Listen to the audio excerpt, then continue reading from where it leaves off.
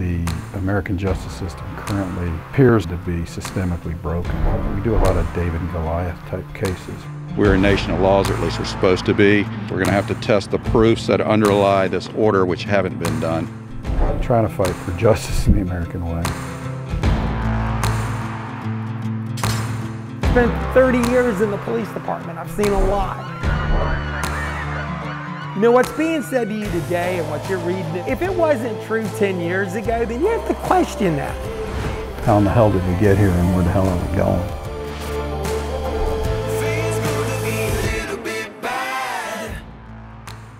Welcome to the Two Average Joes podcast. This is Robert Baker, Joey, formerly known as. And this is Joseph B. St. John. But everybody calls me Joe, and nobody has ever called me Joseph B. Except one person. I'm not going to mention who that was. Robert Joey Baker. Joe. Man, about town, legend, myth, the whole works. In my own mind. It's the only way we go. Tell me why you're here for Two Average Joes. Give me like a brief overview. Explain to me why you're here, what's your motivation, why did you buy this incredibly large building? This building is large. Well, we'll go into how you and I got together when we were 8 years old, but we've been talking for 6 months, a year now. Yeah, somewhere like that. Right. And we have varied interests, and we had talked ourselves into doing a podcast because we believe there's a availability in the marketplace that isn't being satisfied as far as. Yes, there's a lot of people not being satisfied. We're going to work on that. We got to work. We're going to work on that, America. Yes. Your satisfaction. Right. Right to you. I'm an attorney. I'm an accountant. I have a real estate broker's license. I've done many things in my life, and I'm end of 50s, so I am looking to finalize my life doing something creative. So there you go. There you go. And Joe, so what brought you to Michigan here recently? I'm homeless. And that's the difference between you and me. Right. See, I love it when people say, you know, I'm one of those guys. I got all this stuff going on. I'm just homeless. I'm just a guy looking for a gig, man. Right. Spent some time in police work, about 30 years. You know, got up to being captain in Newport News. Then I became a chief in Columbus. I've had my own radio show on the internet, which was interesting because nobody knew how to turn it on at the time. It was great. And I had a paper and did a bunch of things like that. But really, I want to get into doing some things that are creative. You know, I'm almost 60. And this is where everybody says, you know, you look really good for being 60. And I thank you. I work out a lot, but you already knew that. Right. And that is what I'm here for. Gotcha. And so what would you like to accomplish with this large building? To make enough money to eat. Yeah. I think that would be it. I think that we all talk grandiose, right? It's like, you know what I'd really like to do? I'd like to change the world. Right. Well, I can raise enough money to eat. Gotcha. So if I can do that, gotcha, then there you go, because that's what I'm looking for. Gotcha. So I'm looking for that. So what we're trying to do basically is to come up with a bunch of creative people to do some kind of multimedia yes. Organization. Right. And we plan to do music, hopefully. Yes, yes. And video. Video, that's actually correct. We'll talk about that later. Right. Okay. And then also we probably do some print media stuff. Yes, I ran a paper. So and you currently also have Southern Gothic Creations. Yes, right? I have two websites. One is 40 Plus and Fit, which is about working out, and the other one is Southern Gothic Creations, which is actually an art site and a little opinion, though. I'm hoping to take the opinion and shift it over to another site. Gotcha. And the Southern Gothic, you do poetry. Poetry. I'm a poet. And you also write long form. Well, not too long form, but different articles. Words. Yes. Articles about. You wrote one recently on the Declaration of Independence. Right. It was a brief one that said, "Read the Declaration of Independence." Right. It's actually not an article. It's really a suggestion. Right. Hidden as an article. Which is interesting because you found one of the few versions that have what in it? the savage Indian clause. Oh, I yeah. like that, Right. So, yeah, that's omitted from many. many that you have, forget that. So. And I did a little research this morning on the Declaration of Independence, and I didn't realize that Thomas Jefferson had wrote a flaming Yes. Declaration of Independence. They had to scale it back. They scaled back the slavery portion. Yes, they scale back many things. Right. So anyway, we digress to where we usually go. But so we're also wanting to reach people that have no news source. Right. Correct. Right. We're trying to give people real news, or at least give them better news than they're getting right now. Right. And I think be more honest about it. So hopefully we can get into that. It'll be news and opinion. I think the difference between us will be we are not going to lie to you. Try not. We're going to give you news and opinion. No, we're not going to lie to them. We're going to give news and opinion. Right. I will never say I'm giving you opinion and then tell you it's a news true. network. That's true. That is. Okay, that's true. the lie. A lot of opinion is out there. Right. being called It shouldn't news. be CNN, the cable news network. It Right. should be the cable opinion network, which would be CON, which would actually be more appropriate. Be more appropriate. Right. That would be my guess. Right. And so now that you're homeless, Yeah, that's living here at the studio. right? But we need to build a team, correct? That's right. We got to have a team of people, preferably people that, are creative. And similar thought in mind. And Yeah, I mean, it's somebody that's willing to work. I think it'd be nice if we get there. I mean, I think there's a lot of creative people out there. I think there's a lot of people that want to get involved. I think whether it's from doing interviews or talking to us or getting stuff, I think they're there. Mm-hmm. It's just a matter of giving people an outlet. And I've said this since the beginning, if we can give people an outlet, people will come. right. And you've been here now for about a month, and you moved here from Virginia. Yes. And so what is your feeling as far as the vibe that you're getting from the populace? I think you have great people here. I think that's one of the things I love. I mean, whether I'm driving around and I'm at the gym, or I'm driving around and I'm dealing with people and just, going to the convenience store, I think we have good people. I think this is definitely a good place for America. I think you can figure out a lot of what people feel in America by being in Michigan. I think there is a sense that there's something wrong. And it isn't like being mean about it. It's just something's not setting right. So I think that's a big deal of what we can do. And I like to get people involved in that and give us their opinion and be free to give us their opinion. Yeah, because I being think canceled. Yeah, because I think that is one of the things that are happening. I think people feel like they can't talk. Yeah. And so give them an outlet, whether it's to write, talk, interview, or whatever we need them to do. Yeah. That's where we're heading. Yeah, I think that's good. And as far as the music side of things, Yes. what do you want to do with the music side? I would like the people would eventually, when we talk about this building, it's a huge building, you might not be able to tell it from here, but I'd like to be able to start recording people. Yeah. I think it would be nice. I think it'd be really good to get people and give them an opportunity to record, place to do it at. And as we grow towards that, that would be nice. And both of us wanted to be rock stars at one time. Well, we still do. I was going to say there one time, I'm not sure what you're talking about, but yes, we have continued that dream. But we both were in garage bands from early ages. That's right, we were in garage bands. But you've played with some talented people. Yes, I did. I mean, I played with people who have won Grammys, and I want to hopefully we'll have Nate Betts on the show one day, and Right. and some other people that we were involved in. So it's all been good. And I played with some people that have Yes, gone on to do great you things. did great things, and I was always fired, though. that's right. Well, it happens. I always got fired. There's a lot of that going on. I'll just leave it at that. A lot of that going on. We were actually in a band, not together, but Right. sequentially. So, yes, at the same, like kind of almost at the same time. Right. We were being fired at different moments, is what I think happened. Right. But we'll have a whole episode on that. No, we'll have a whole episode on that disaster. So we have basically, we want to do audio, video, podcasts with the Two Average Joes, print media, and we're not sure how we're going to divvy out our writing, but we had talked about doing books. Yeah, I would like to write. I'd like to write like that. I think there's a place for it. I think even though I think the podcast would be strong, and I think that's what we want to work on, but I think there's still a place for print media.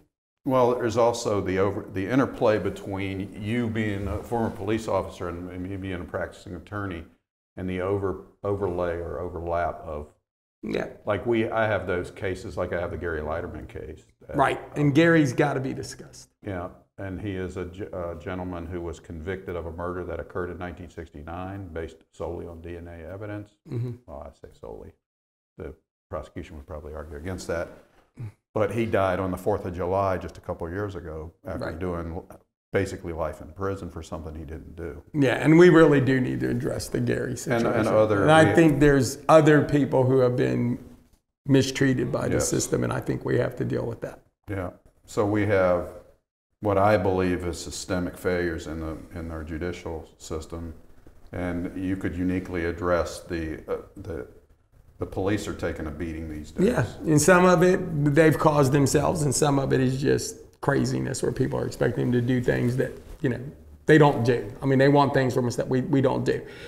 And I think some of it's politically motivated, and some things I think police could have done a better job. And what was the comment you made about the police departments that you know of are more diverse than they've ever been? Yeah, I mean, there's no doubt about it. I think that's the most interesting thing about law enforcement. If you turn on the news, we've never been under more attack than we are now.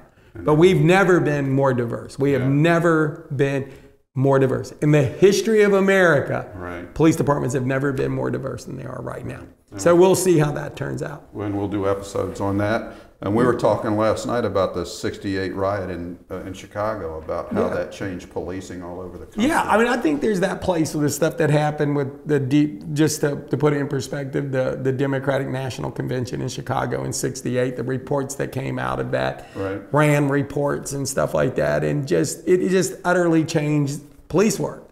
And then we went into ComStat and we started doing things more by numbers, and that's had a change, some good, some bad. So those are big things that we can talk about. And then we've talked about constitutionality as far as stop and frisk in New York City when they were right. Well, that was a big deal. That's the whole ComStat thing. Was so it? That's the big change. Were they doing that in Newport News too?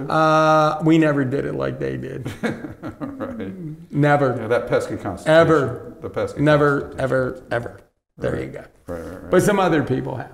Right. So between the two of us with our vast experience, and you're working with me in the law office, and you're seeing the cases that I have and what comes in, and this is just, I have a small practice in Southwest Michigan. It runs the gamut, but I seem to get these odd cases of the guy who did 11 years in prison for something he didn't do. And then Gary Leiterman, who did basically 12 years and he died in prison. In that case, in both of them, I mean, we don't want to blow over them and be short on them today, but they're very big. And then we have the attorney that was arrested in Allegan for trespassing. Yes, and we have her to deal with and talk to. So we have a litany of cases that we can discuss. And I think the things about some of the cases, and there's limitations, you can't bring everybody in, especially in active cases, but we do want to start bringing people in. I don't think, we call it Two Average Joes, but it don't want to just be us. We do want to start bringing in people and letting people hear their stories. Right. Because there's a lot of going on, and there's a lot of good going on. There's a lot of great things happening that are positive, but the things that are not good at all, and they're really fixing it where I think people are more angry than they've ever been. We go out and talk to people all the time, and I don't think people have ever been more angry than they are now. I agree. Not in my adult life. I agree with you, Tim. Well, it's interesting. So we are in it's on Thomas Street. This used to be a chiropractor's building. I bought this table at a yard sale, and my maintenance guy stained it up really nicely. We got a free organ. It's our only instrument in this building so far. But and if you're only going to have one thing in the building, an organ would be what I'd have. Right. So we plan that this will be the actual studio space. I don't know. It's got about 2 acres, the property does, and it fronts 2 roads. It's on a main drag. We're worried about the sound a little bit because trucks going by right here. But this is the zygote stage of our... And we got a chiropractor sign out. Yeah, we do have a chiropractor. So for that couple that stopped by on Friday. I'm not going to turn in the insurance stuff, but the blank check was probably cash. Right. We'll just leave it at that. Right. So anything else you want to add? Or we? No, I think that's it. I think that we hope that people will tune in. This is the beginning. We didn't want to get into too many topics. We didn't want to get into too many things. Right. But and I definitely don't want to, because there's certain things that we talked about that are very, very serious, and I don't want to just blow over them. So it's best to just mention them. But hopefully people will watch this. People who are creative and want to get involved. Mm-hmm. I would love to talk to veterans. I think they have a unique experience. They have a unique situation that they need to share. And I think that if we can do that, bring in a creative team, bring in people who are willing to be interviewed. Because see, people will talk to you, we've talked about this before, they'll talk to you in the office and we say, hey, can I write that? Or do you want to get on here? They're not so interested. Right. So we have to look for people like that. And I think that this will make it unique. I don't think we're going to be, I think this is important. I don't think it's like you'll turn on our show and every day we're just rambling about the same thing and just railing against the same thing. I think there's enough stuff to be talked about. I think there's a part of this show that has to be about Michigan. I think there's interesting things that are happening in Michigan. I think the citizens here are a good example of people who want to make change. And I think some of their problems will resonate with anybody in America listening. And there appears to be a vacuum right now in leadership and in guidance as far as constitutionality and legality. I don't think that in Washington the best or brightest are serving there anymore. I'm pretty sure that some of them are there because they drew the shortest straw. Yeah. So, we're going to address that too. I'd like to have some political people on here, but I'm going to be honest with you, and I hope the people that are watching this will do it. I'd like to have political people on here, but I'm not interested in being a hack. Yeah. Like, I'm not interested in bringing you on just so you could yak your yackle, right? I mean, to have a real discussion, yes. Yeah. But we're not here to hack. What I haven't found is where you could sit down with a liberal, and I guess you'd call us conservatives, right? With a small C. That's what they would call us. Right. I'm comfortable with a big C. And they would mean huge C, followed by some other letters. Right. So, but we sat with a liberal person last night who was intelligent and conscientious. Yeah. I find that interesting. No, we're not going to humor that. I mean, really, if you come in here and you're like a communist sympathizer, I'm going to pretty much thrash you, and you can leave that in and clarify that. Right. I just think that there's a point where it would be, I do believe in listening to other people's opinion, but what I have found about other people's opinion is name calling. Yeah, right. Well, See, that's what people always say. Everybody's about love. Yeah. Everybody loves everybody. We got big signs say, we gotta love everybody. And they love everybody, right? Until you walk in with that mega hat. There you go. And then probably they don't love you anymore. Right. So, I'm not hacking for anybody. Right. We will not be hacked. Well, and I don't want people yelling over each other too, because you watch CNN or whatever, or sometimes Fox News, and they're just screaming at each other. It's pointless. Well, this is actually your building. You could put them out and take a trespass. I don't know why you'd be arguing. Right. Interestingly, so Joe and I started watching, what was it, 30 for 30 or whatever the hell that show was. Yeah. So there was a Mississippi State football. Ole Miss. Ole Miss. Yeah. Yeah, don't make that mistake in Mississippi. That's right. The Ole Miss, Chucky Mullins. Right. So Chucky Mullins was a beloved football player, and he was made into a quadriplegic. And they had Kentucky Fried Chicken buckets in the stands, and all these white people they gave $100,000. Yeah, I mean just passing a Kentucky Fried Chicken bucket. Right, and there was no racism. So we have more in common. Right. And we talk about it all the time, that we are heading in the right path, but now we are diverted. They're saying that we're all divided because we're all racist and we're all homophobic and we're xenophobic and all this other stuff, and we're really not. I think when we didn't stop people from calling people names, because I do believe that, put it on the line, I think we have more in common than we don't. Yeah.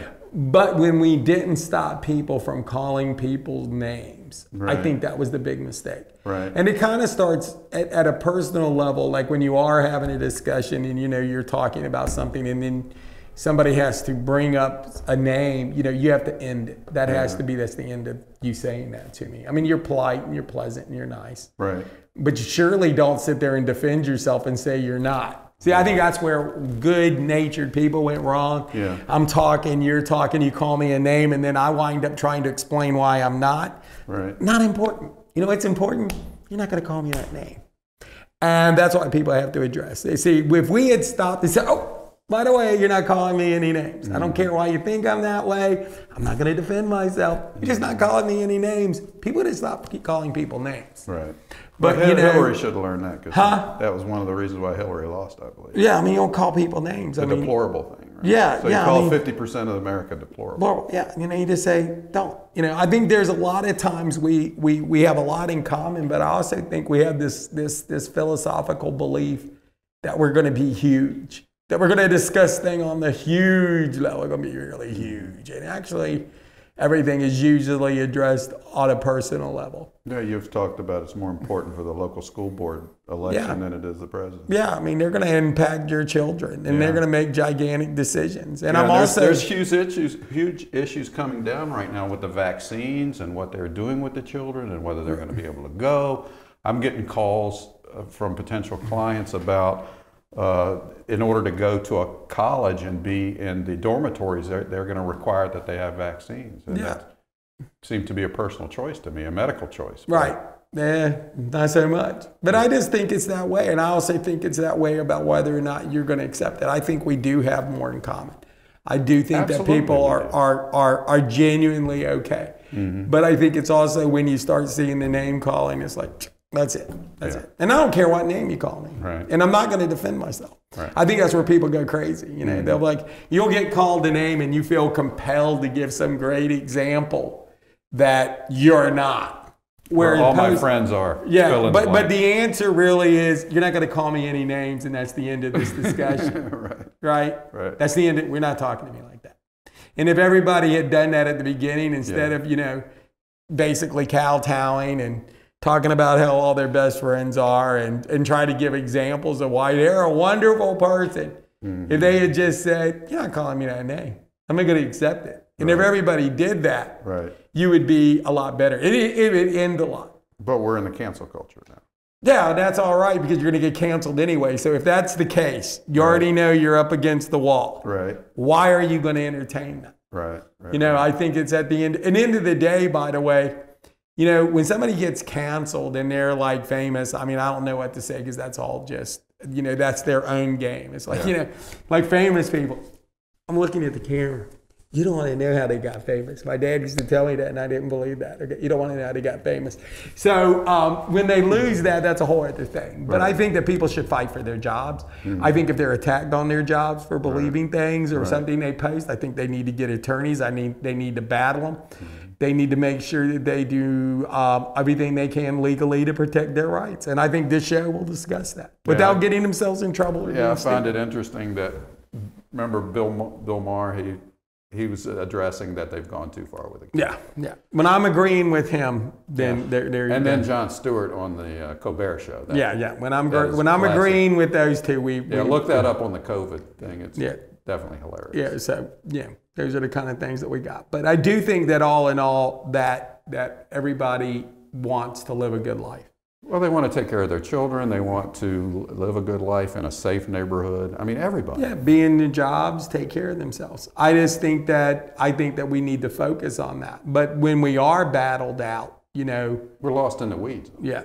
I think that I would, like I said, I'm not even going to get into famous people, because that's a whole other, I stand by what I say. Right. Okay. So I don't think, that one I'm going to address. But as far as like when people are being attacked at work, we don't want them to do anything wrong. We don't want them to overstate themselves. But, you need to look at where your legal rights are. What's happening, and you shouldn't just roll over. Everybody has rights. Know them. Yeah. No. Assert them. Yeah. And that's what we have to do. Right. So hopefully that's what will occur. So to bring it on home, it's our goal to build a creative team and then put out different multimedia projects, music-wise, video-wise. And our podcast. Print podcast, yeah. And be honest. and be assertive, and hopefully entertaining while we're doing it. Give it a shot. Because if we can't do that, no one's going to watch. Right. So there we go. And with that, we're going to say goodbye. Say goodbye, Robert. Goodbye, Robert Joe, goodbye.